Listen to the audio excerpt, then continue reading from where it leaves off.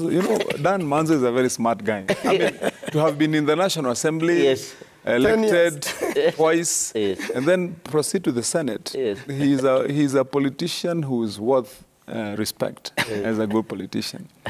And I thought that that smartness would also extend to making the kind of judgment that you would expect to make. But hearing those comments is disastrous. Because, you know, Trevor, I would have thought, Manzo, you would have wanted this thing buried and forgotten for the time being, and don't bring it back to national discussion, because it will expose a lot of things that you don't want to be repeated to the public ear. And that's not good for the Azimio coalition. In fact, if I was their head, I would advise them not to talk about this thing again. Because if you allow this debate to continue, Kenyans will start looking at the Azimio team very differently. I say this with a lot of respect, because I respect the galaxy of lawyers they paraded in the Supreme Court. They were good lawyers, yes, you know, and they have solid reputation. And I would not want to say anything contrary to that, but only one thing, that, you know, when the Supreme Court was using the wording that they decried a lot, one thing that maybe the Supreme Court would have done is also commented and awarded those lawyers for one unique thing: creativity.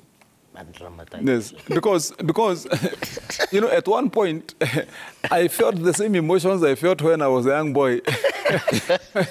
My grandmother and one of my aunties was also very creative, telling us stories. You know, you remember the experience you had when you read the book on Jack and the Beanstalk.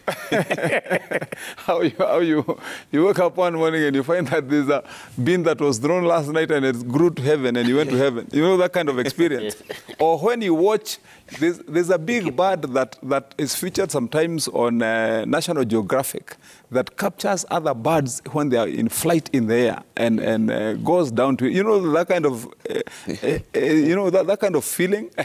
That's what we were feeling when some of these lawyers took to the podium, you know, and you know, one of these fine days, I hope Julie Soweto is watching, because one of these days I would want, I mean, of course, with a lot of respect, and I would love to have a cup of coffee with her, because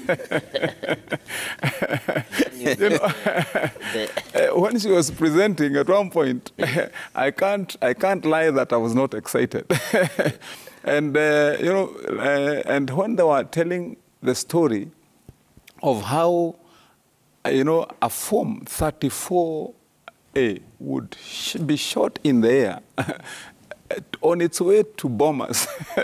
And then Jose Camargo, somewhere in the clouds, would intercept it, capture it and alter, and then release it for Chebukati to receive when it has been altered. I mean, it was such high drama fiction that actually, you know, you don't want to get back there and get now the people to start talking about what was really happening. You would rather bury this story, Manzo, and your team. Let the country now continue and say that was a trial that you did at justifying the loss. You know, by the way, on a serious note, Trevor, Azimio, in my view, did well, because they competed and they got 6.9 million votes. I said that here the last time. What they would be saying graciously, with a lot of gratitude and humility to the people of the Republic of Kenya, is that they gave them a lot of votes, but those votes were not enough. We did a better campaign. We convinced more people, and we won the election, and that's what elections are about. And they would say thank you to those 6.9 million voters who gave them the votes. We are saying to our 7.3 million people that thank you very much, 7.2 million people that thank you very much, because elections are won by the majority of voters having made the decision over the minority. And that's why we have quickly onboarded and brought in most of the willing, and saying to the country now it's time to move forward as one. This is the attitude, Dan Manzo, my good friend, Senator, that should prevail now across Azimio, and let's build this country. Start building, do your practice and build muscle. now, so that when we meet again in 2027, you will not be back to the Supreme Court, but this time now you'll be willing that we continue together up to 2032. Yeah. Then that time now, when our president is going home, we can have a rematch of our ages now, between myself and yourself.